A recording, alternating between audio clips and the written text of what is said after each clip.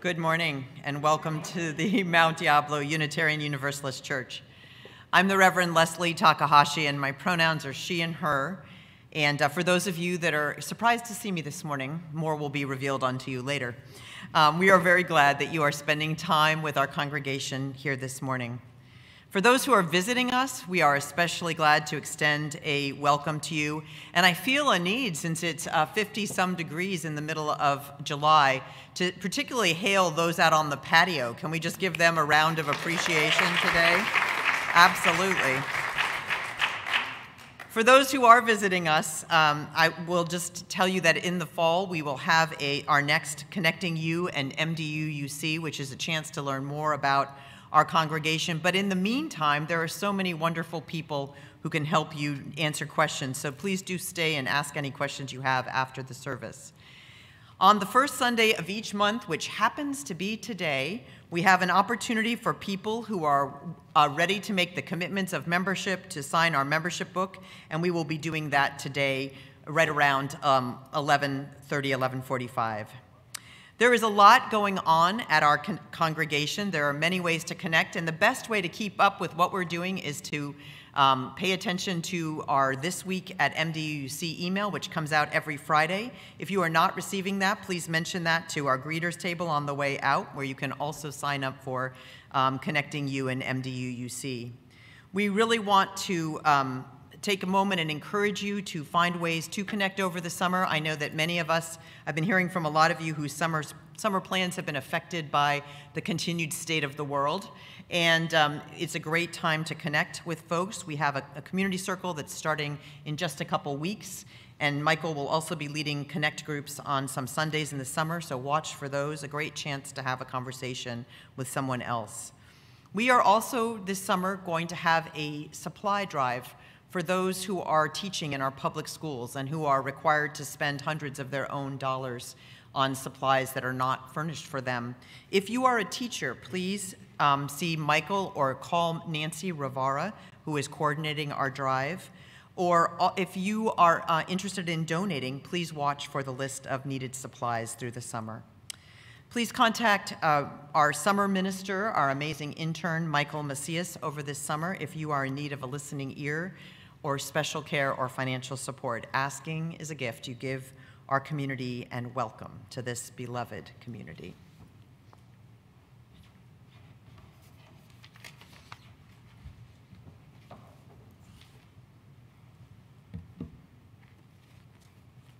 Good morning. My name's Nasa Matt. I'm a member of your Board of Trustees, and I use she, her pronouns. Mount Diablo Unitarian Universalist Church is a welcoming faith community. We begin our services by reading together our mission.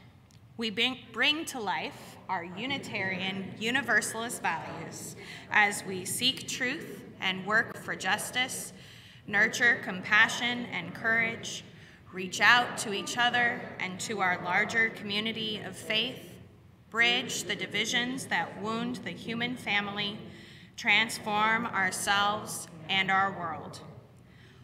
Welcome to our service. We are so glad to have you with us, and we hope that you are keeping safe. We'd like to take a moment to thank Peggy Kroll, Sally Edgerton, Joe Galinas for their work on our Close the Gap auction, which raised over $20,000.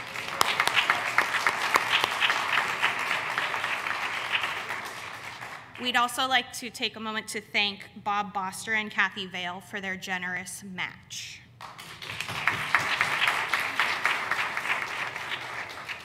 We really appreciate the community coming together. And welcome. It's good to be together.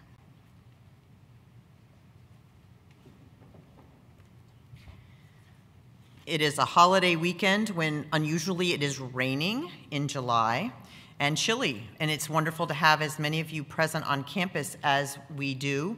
So if you're watching us virtually, we invite you now to greet each other in the chat if you can. And if you're here, we invite you to enthusiastically and warmly exchange greetings.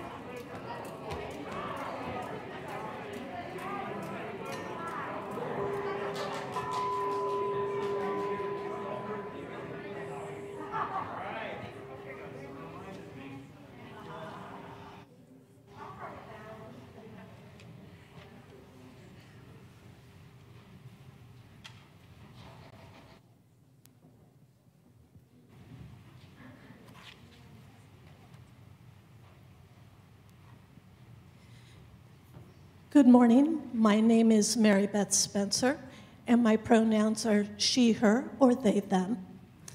This quote is from Ibram Kendi and was in The Atlantic 2 years ago on July 4th, 2019.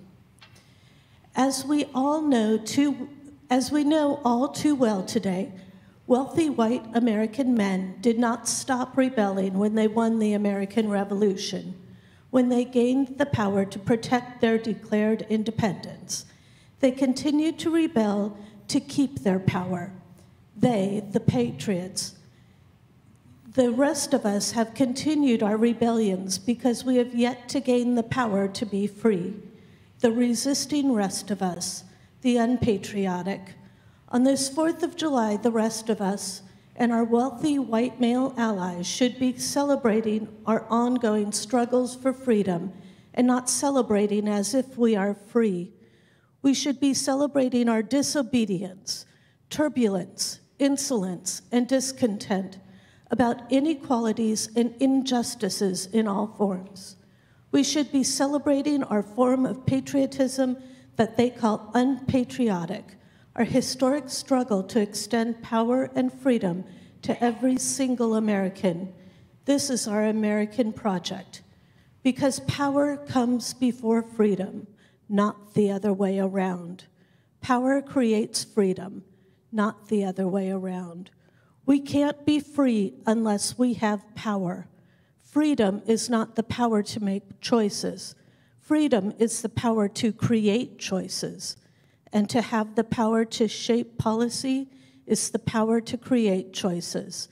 That is why power is in the hands of the policy maker.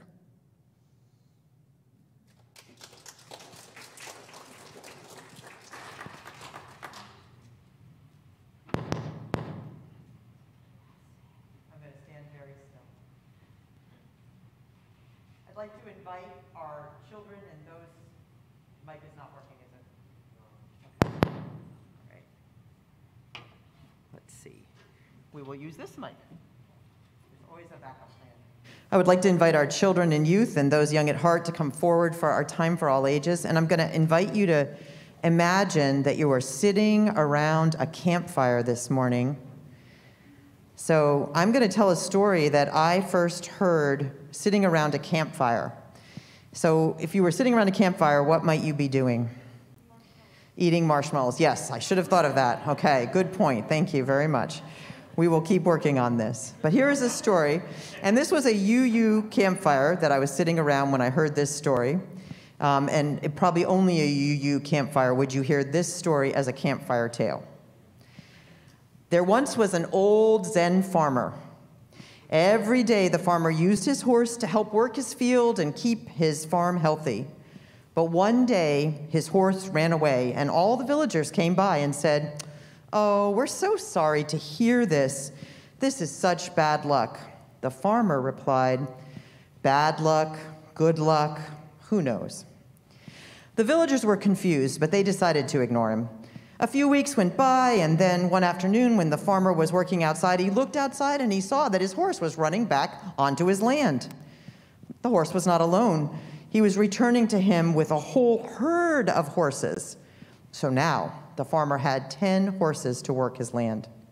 All the villagers came by to congratulate the farmer, saying, "Wow, you have such good luck."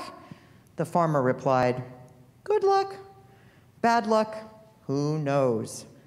A few weeks later, the farmer's son came over to visit and help his father work on the farm. While trying to tame one of the new horses, he broke his leg. The villagers came by to commiserate, saying, "Oh, what bad luck." And just as he did the first time, the farmer replied, "Come on, you can join in.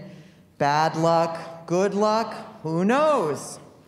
So a month later, the farmer's son was still recovering. He wasn't able to walk or do anything very active to help his father around the farm. During that time, a regiment of the army came by, conscripting every able-bodied young man to join them. When the regiment came to the farmer's house and saw the young boy's broken leg, they marched right by and left him where he was. And of course, all the villagers came by and said, What amazing luck you have. You are so fortunate. To which the farmer replied all together now, bad luck, good luck, who knows? Thank you. That is our story for today, and I will invite all of us to help sing everyone to their activities.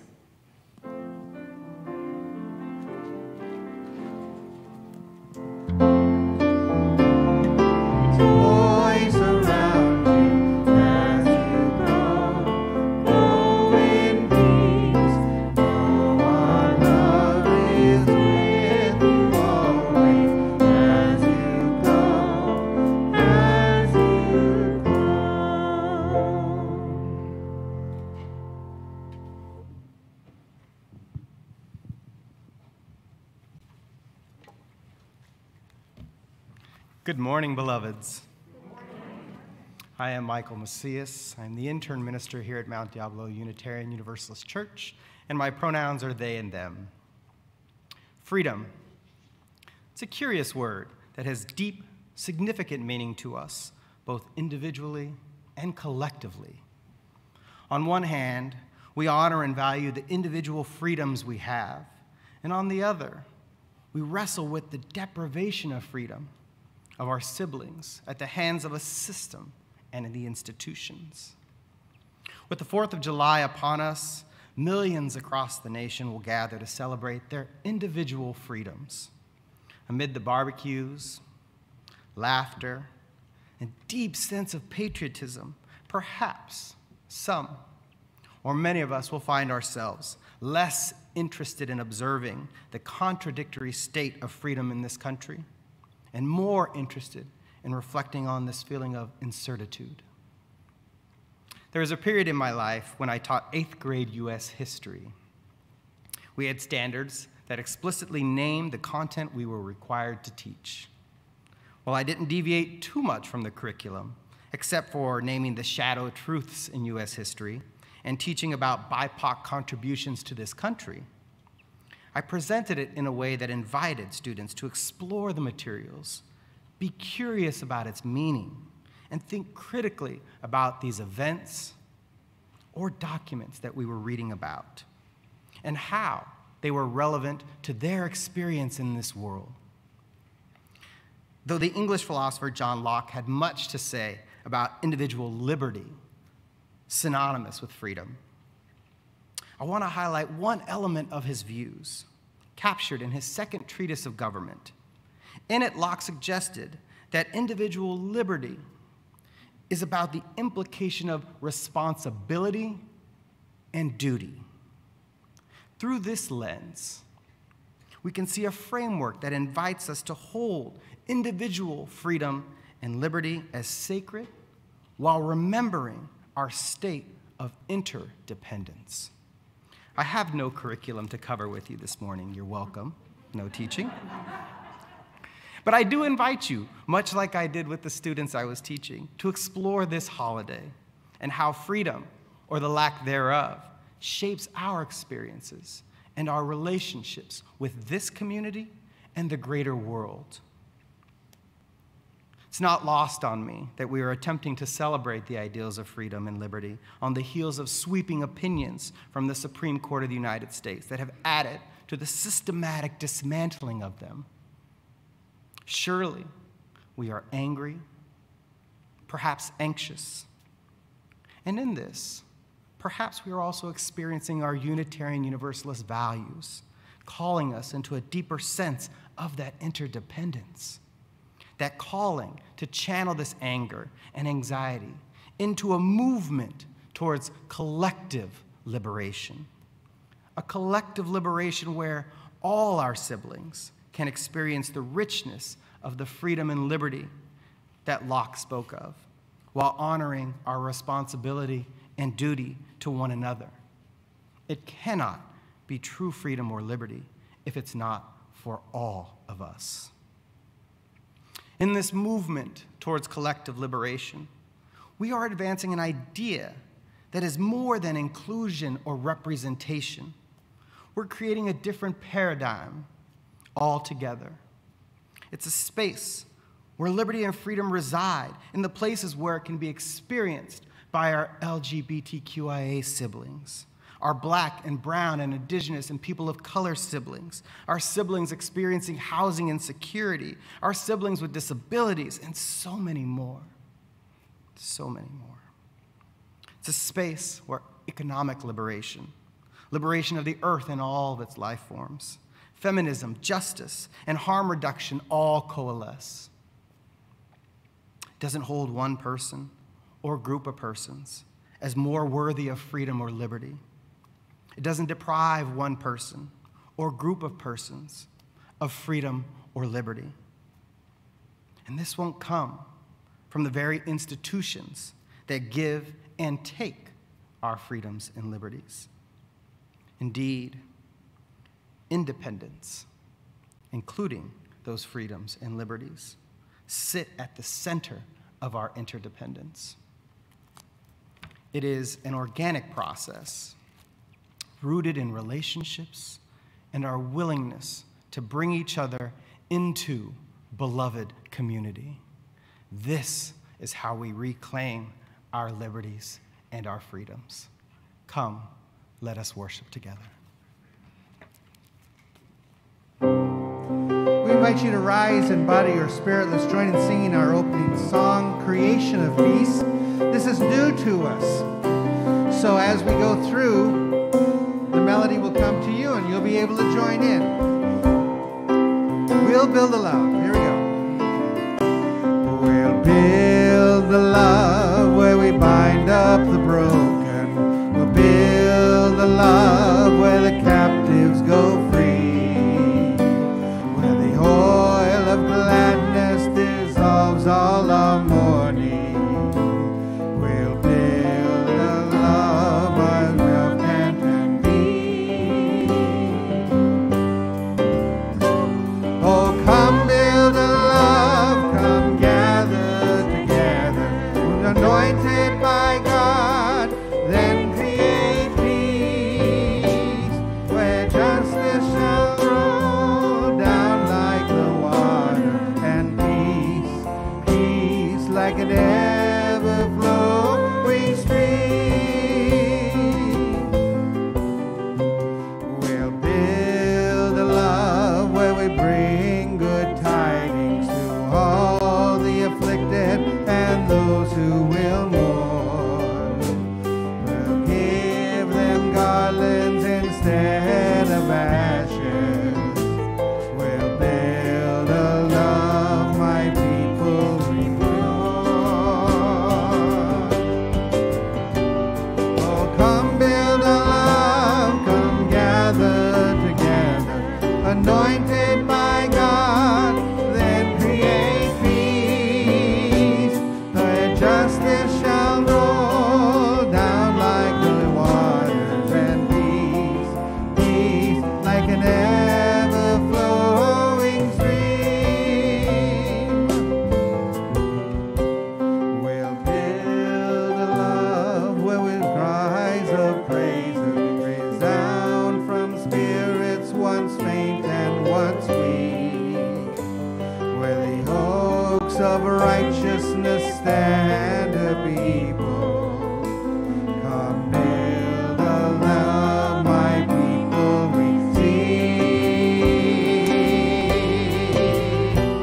Oh, come build a love, we'll gather together, anointed by God, then create peace, where justice shall roll down like the water, and peace like an ever-flowing stream.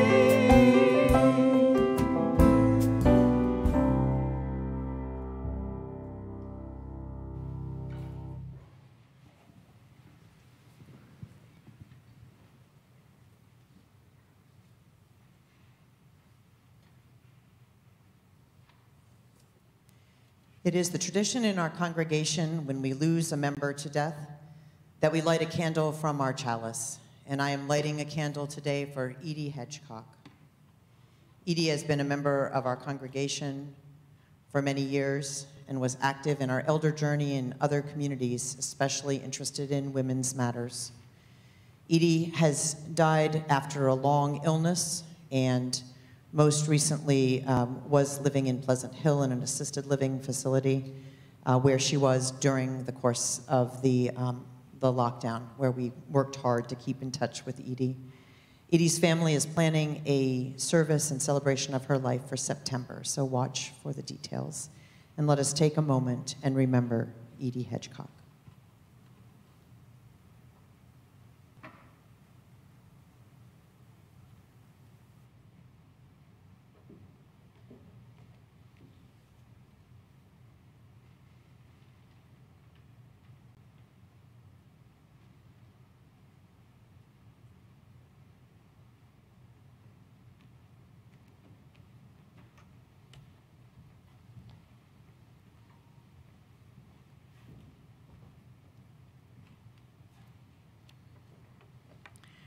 This is the time in our service when we take into the loving embrace of this congregation those joys and sorrows that are too great to hold alone.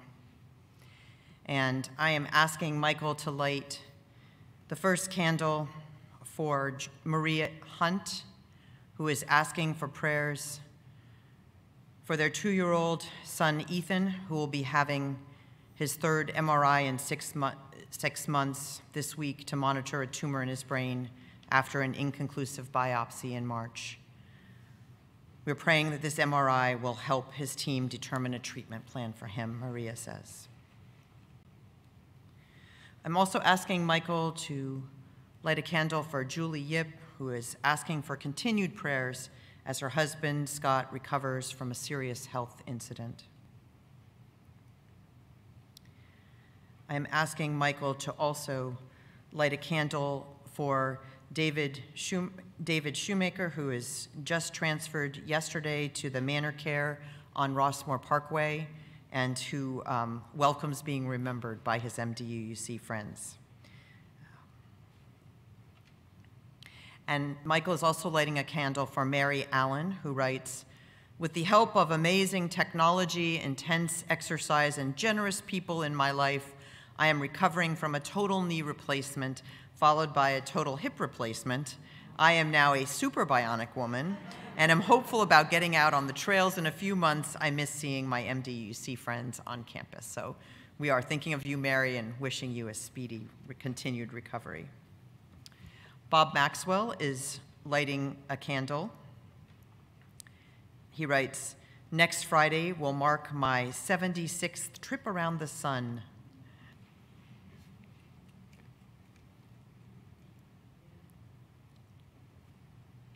He also writes, Mary Bobness. There we go.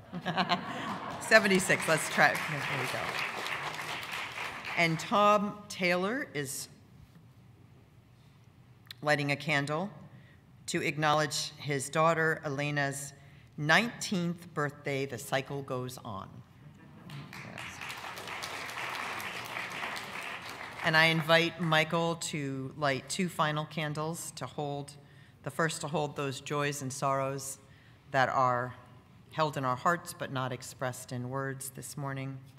And the second to mark our hopes and dreams, particularly today, for our country and for our world. Thank you.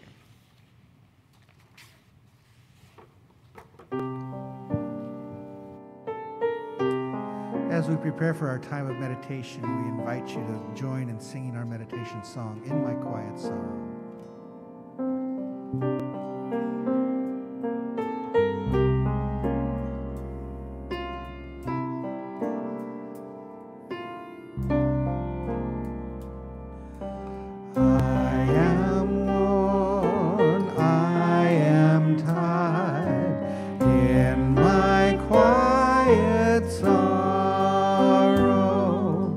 Hopelessness will not let me be.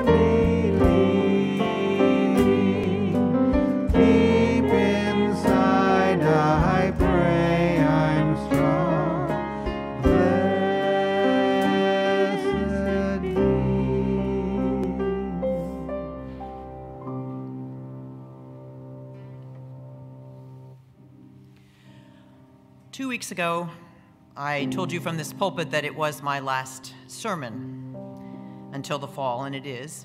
I'm grateful to have others today. I did not say it was my last sermon service because I knew, as many of us did, that the Supreme Court was expected to make some rulings, and I knew that if they did, I would want to be with you one more time before the summer. So I invite us to enter into the spirit of prayer and meditation and reflection. It is so important for us as community and as a community of faith that we hold together that which is too great for us to hold alone. So on this day, on this Sunday, the eve of a celebration of this nation, let us hold our grief at the loss of the ability of people to plan for the responsibilities of child rearing and the injustice of using women's bodies as political pawns. Let us hold together our horror at the expansion of gun rights at a time of an epidemic of gun violence.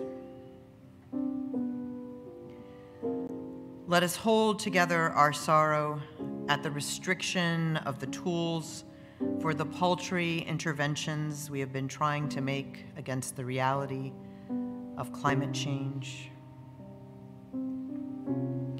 Let us hold all of these in our hearts, and let us turn to the deep ask of prayer.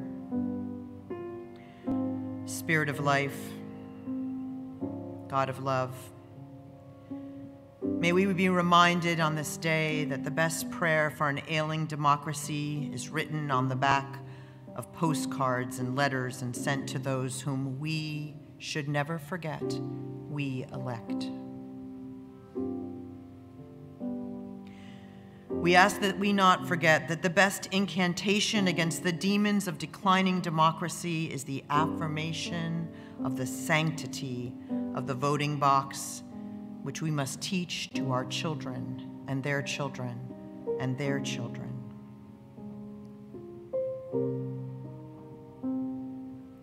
May we remember in this place that the best spiritual teachers for our times are those whose identities have made them long subject to spiritual disciplines of patience and fortitude. And we ask today, Spirit of all that we hold holy, that we remember that the best act of faith we can display in the face of the destruction of human rights is to recommit to the long-term, courageous work of rebuilding and the perseverance to stay in the struggle. In the spirit of all that we still hold dear and all of our ideals, let us make each of the tomorrows to come a meditation on independence as a right for all and a chance to remember the humanity of those who would promote democracy by limiting its use, waving the flags, taking away votes. May we, in this time, pray for the larger heart. And may we be the ones to make it so.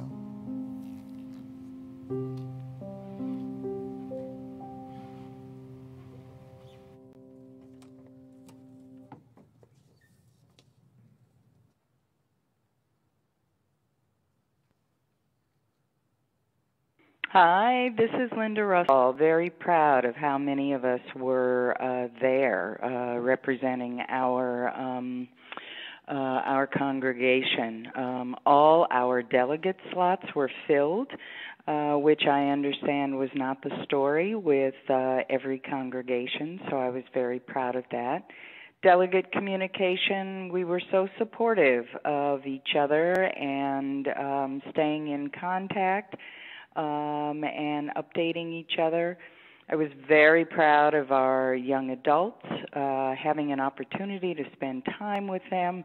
They truly represent UU spirituality, and I was very grateful to get to have some conversation.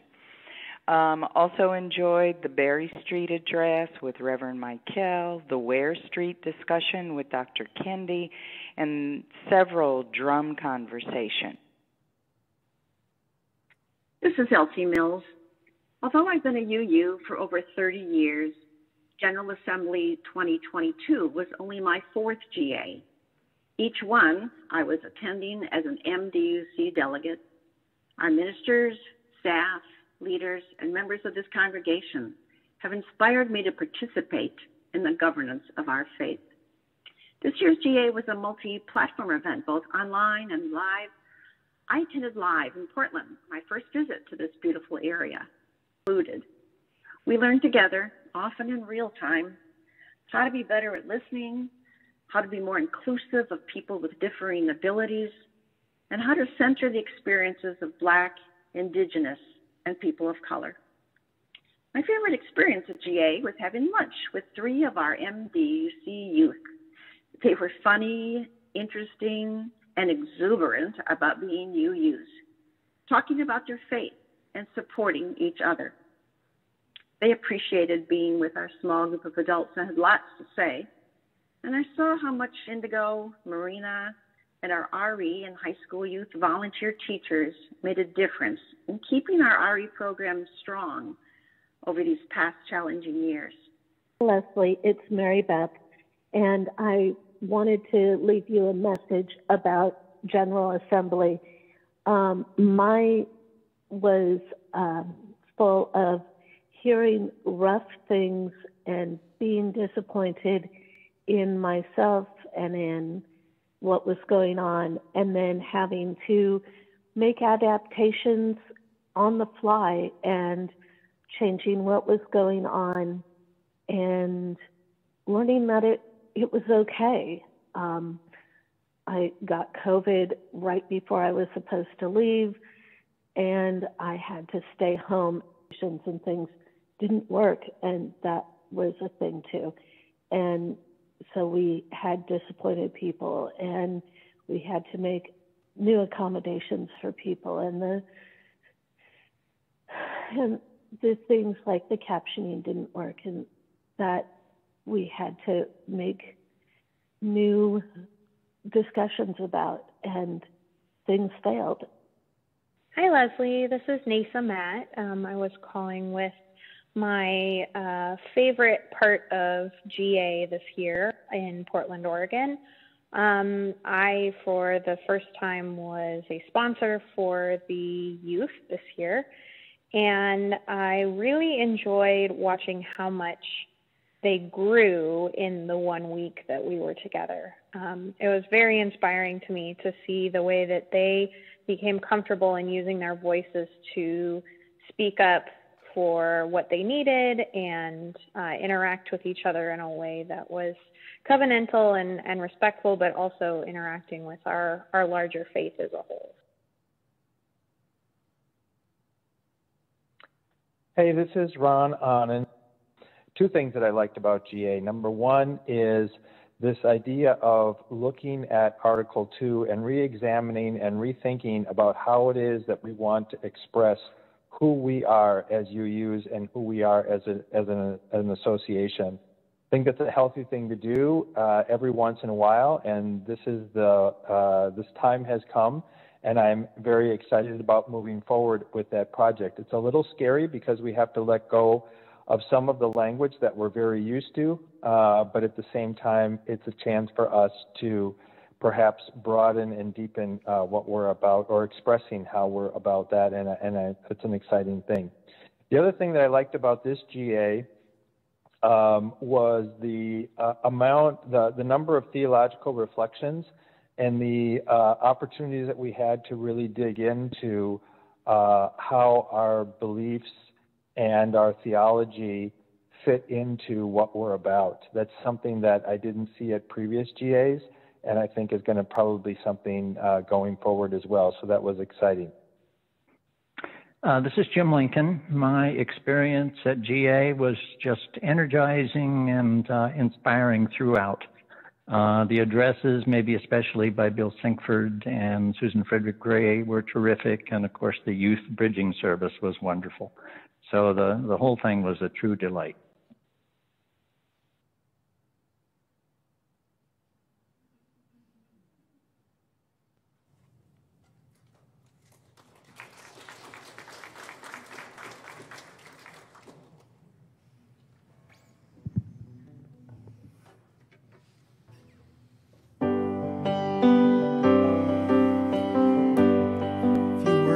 Prophet Dylan.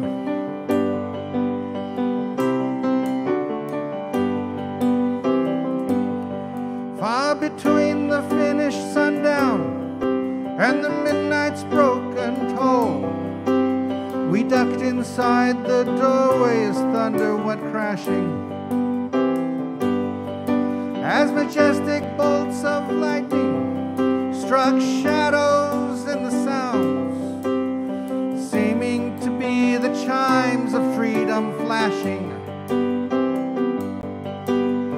flashing for the warriors whose strength is not to fight, flashing for the refugees on the unarmed road of flight, and for each and every underdog, a soldier in the night. We gazed upon the chimes of freedom flashing. Though the city's melted furnace, unexpectedly we watched, with faces hidden as the walls were tightening, as the echo of the wedding bells before the blowing rain dissolved into the bells of the lightning, tolling for the rebel, tolling for the rain, tolling for the luckless, the abandoned and forsaken, tolling for the outcast, burning constantly at stake. And we gazed upon the chimes of freedom flashing.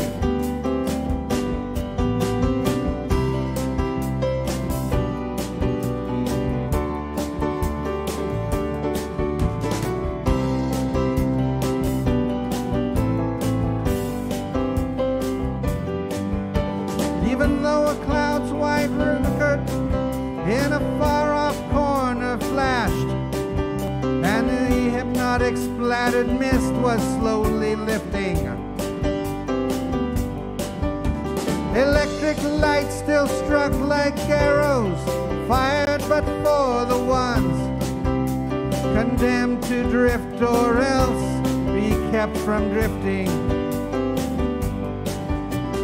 tolling for the searching ones on their speechless seeking trail, for the lonesome-hearted lovers with no personal tale, and for each unharmful, gentle soul displaced inside a jail.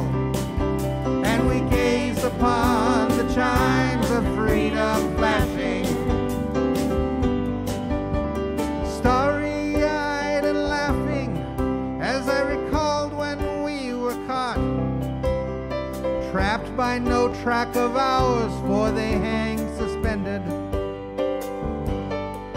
As we listened one last time, and we watched with one last look, spellbound and swallowed till the tolling ended, tolling for the aching ones whose wounds cannot be cured, for the countless confused, accused, misused, strung out ones and worse, and for every hung up person in the whole wide universe. And we gazed upon the chimes of freedom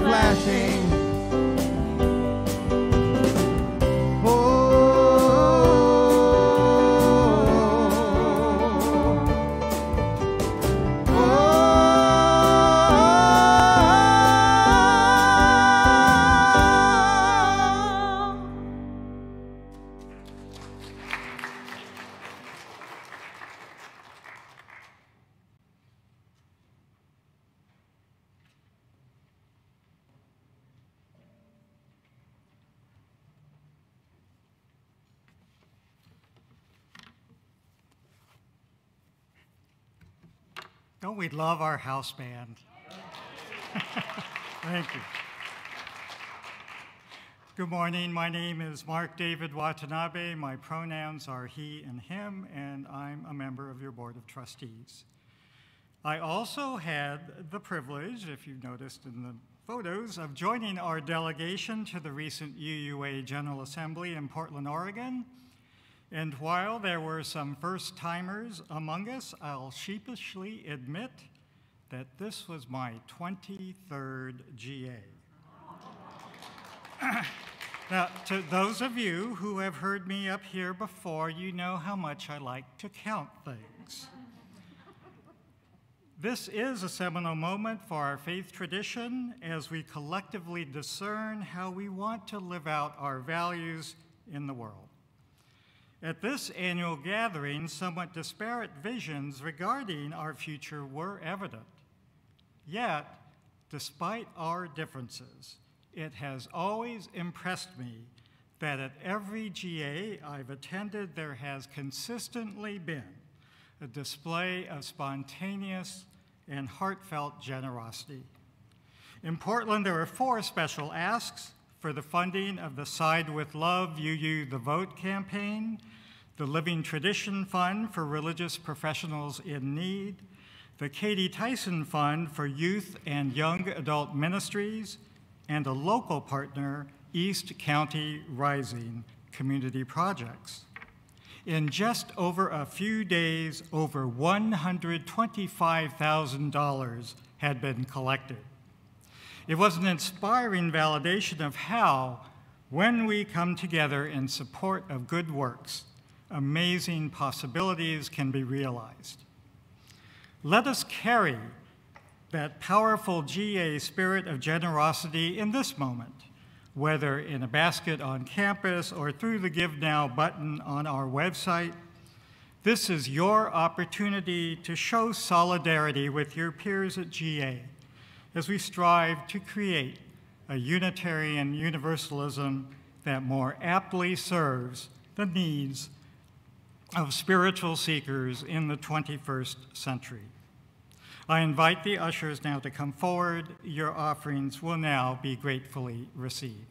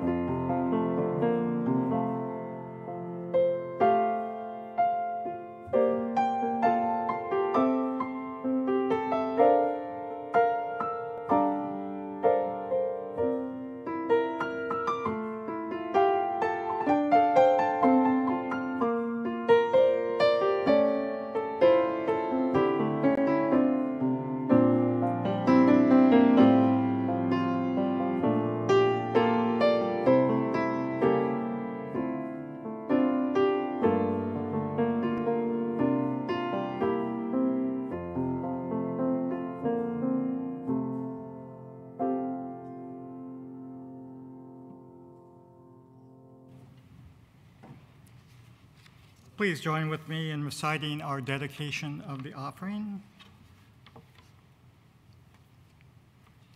To the work of this community in transforming ourselves and our world, we dedicate ourselves and our offerings.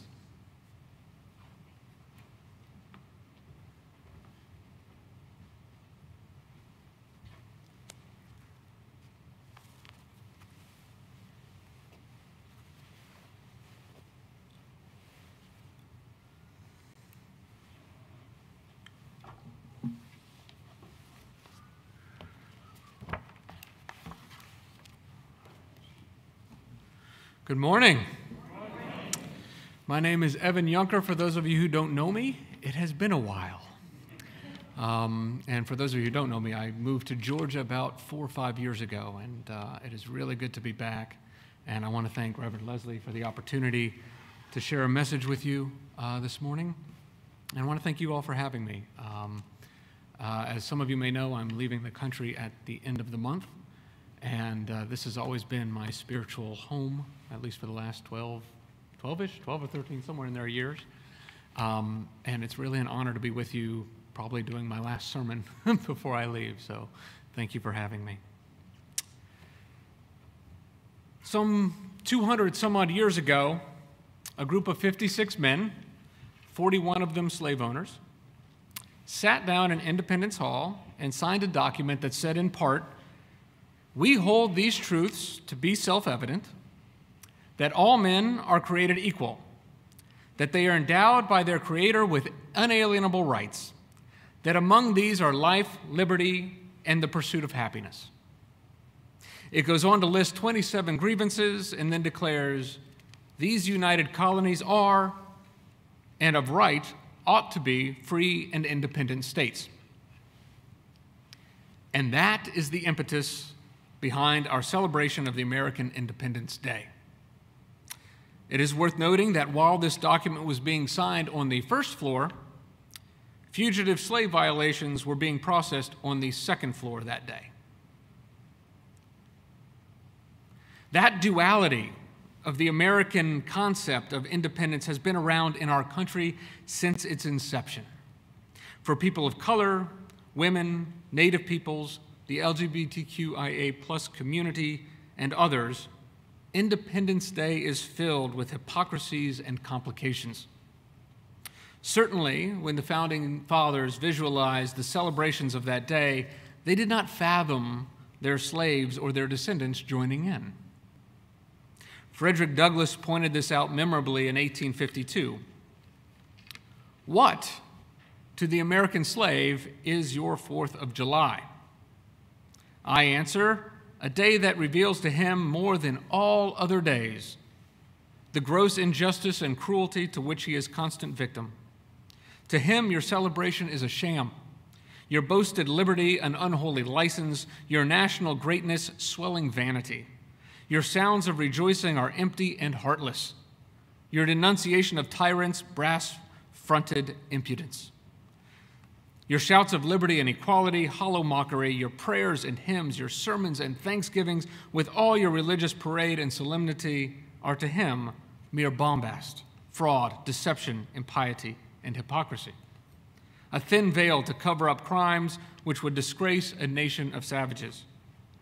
There is not a nation on the earth guilty of the practices more shocking and bloody than are the people of the United States at this very hour."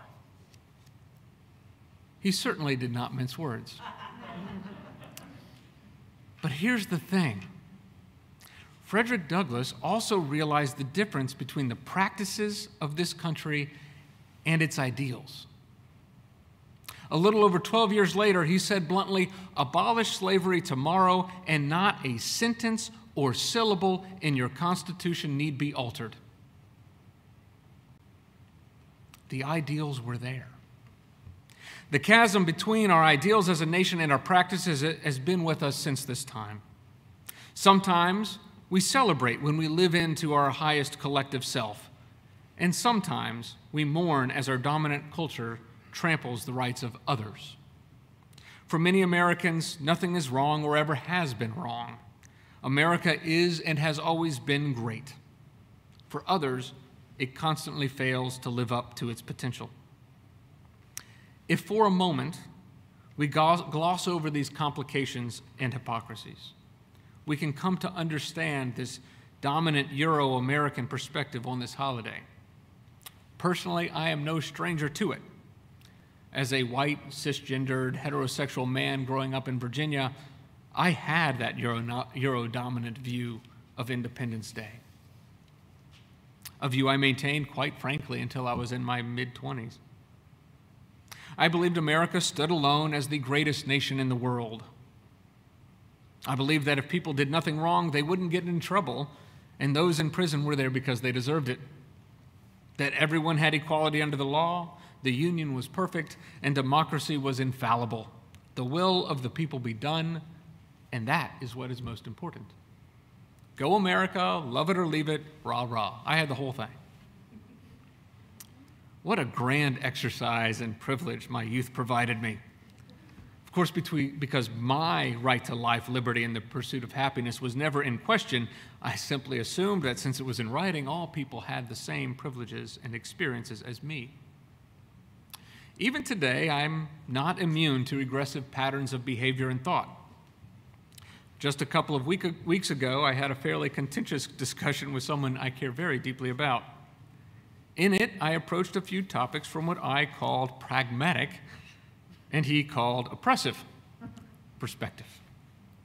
I ended up on the phone with a friend and mentor back east seeking advice and input. I was reminded of my place in the world and how it differs from the person with whom I had been speaking. I was reminded of the time recently where I took a trip cross-country, about the third time I've done that in 4 years. And I was reminded of the fact that almost all of my interaction with governments, institutions, and society in general have been positive in my life. My friend told me bluntly that as an African-American man, he could never fathom driving cross-country both ways with his family. And he suggested I put myself in the shoes of the person who wakes up every day with a different view of the world, one in which they feel threatened by people in power and viewed suspiciously by everyone else. One where the odds are stacked against them and systems created to privilege some actively oppress others. It was a powerful reality check. So much of America lives in a world where they are not followed around by security guards in stores. They are not pulled over without cause. When they are pulled over, they don't have to fear for their lives. We see the desire to elevate America as a country that wants to and believes that all people have rights to life, liberty, and the pursuit of happiness, and that these rights cannot be taken from them. We can see the whitewashed values that many proclaim to espouse in spite of their actions and choices in elected officials, a view rooted in their individual experiences that are devoid of complex attitudes toward them, as well as empathy from them toward others. And when we take off our whitewashed glasses, we see in reality how often we fall short of those ideals. Whether the slave trade of the era the Declaration was signed, or the removal of rights to bodily autonomy in the overturning of Roe v. Wade by the Supreme Court, mass incarceration, environmental injustice, food insecurity, the struggle for voting rights, we have fallen short of our ideals. The struggles have been there in the past, and they remain today. Yet at its core, the desire to seek and declare independence and rights for individuals and the collective is a good thing, one that we continue to work to realize. For the Fugitive Slave Act was repealed. The Supreme Court cleared a path to remove the Remain in Mexico policy, and laws and policies requiring women to have a husband or father sign financial documents for them have been pushed by the wayside. We have seen those things undone, some a while ago and some just last week. Just as the duality of this country existed in its founding, a duality exists today. It's okay to recognize that great strides have been made since our founding, while at the same time acknowledging that great progress remains to be made moving forward. As the abolitionist minister Theodore Parker said, I do not pretend to understand the moral universe. The arc is a long one. My eye reaches but little ways. I cannot calculate the curve and complete the figure by experience of sight. I can divine it by conscience. And from what I see, I am sure it bends toward justice. Now, this bending is not simply achieved. It is won by work, by organizing, by strengthening the communities in which we are part. Suffragist Jane Addams says it best, in the unceasing ebb and flow of justice and oppression, we must dig channels as best we may, that at the propitious moment some swelling of the tide may occur. It may be conducted to the barren places of life. As UUs, we are not promised a perfect world, and we do not have, as a collective, a belief in the afterlife, a heaven, if you will. Rather, we are charged with creating heaven on earth, a society based on shared and common values in our lifetimes. We must bring to Independence Day a visible testimony to those values. Allow it to spark in us a commitment, a recommitment to bring those values to life for those it has all too often removed from the collective liberation of our nation. And let us be cautious in compromise, standing firm where we must, knowing how history has taught us the use of compromise to enshrine oppression and the status quo. Margaret Thatcher once said, "Consensus is the process of abandoning all beliefs, principles, values, and policies in search of something in which no one believes, but to which no one objects." What great cause would have been fought and won under the banner, "I stand for consensus"? Rather, we should stand firm in our convictions that every person is endowed with inherent worth and dignity, that we should respect the interdependent web of all existence, and that justice, equity, and compassion should be at the forefront of human relations. And we should do so with the goal of creating world community with peace, liberty, and justice for all. Let our expression of patriotism be not based on empty words and American flag clothing, but in challenging the America to live up to its dream. Together, let us seek independence in striving for interdependence. Let us find our strength in the creation of beloved community. Let us bend that arc of the moral universe toward justice, and let us establish rights to life, liberty, and the pursuit of happiness for all. We acknowledge defeats while celebrating progress. As we plant our flag on the side of justice, we build on the successes of the past in righting the wrongs of today. In all our struggles and setbacks, we retain the power of hope, the power of community, the power of faith. Perhaps former President Obama put it best in saying, "What greater expression of faith in the American experiment than this? What greater form of patriotism is there than the belief that America is not yet finished? That we are strong enough to be self-critical, that each successive generation can look upon our imperfections and decide that it is in our power to remake this nation more closely aligned with our highest ideals. May it be so."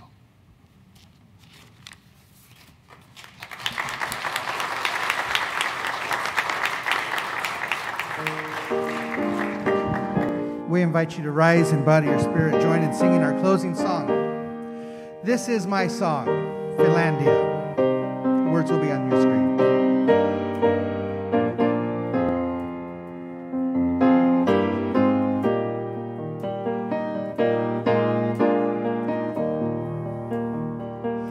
This is my home.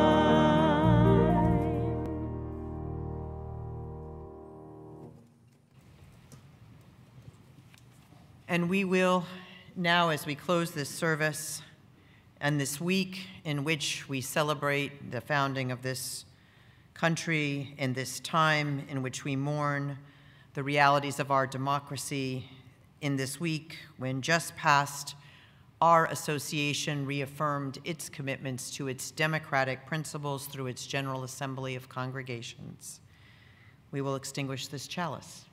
And as we do, may its sparks remind us of our recommitment to the ideals of our nation and our faith. For it is, as our president, Susan Frederick Gray, says, no time for a casual faith. May we go in peace and in the spirit of love.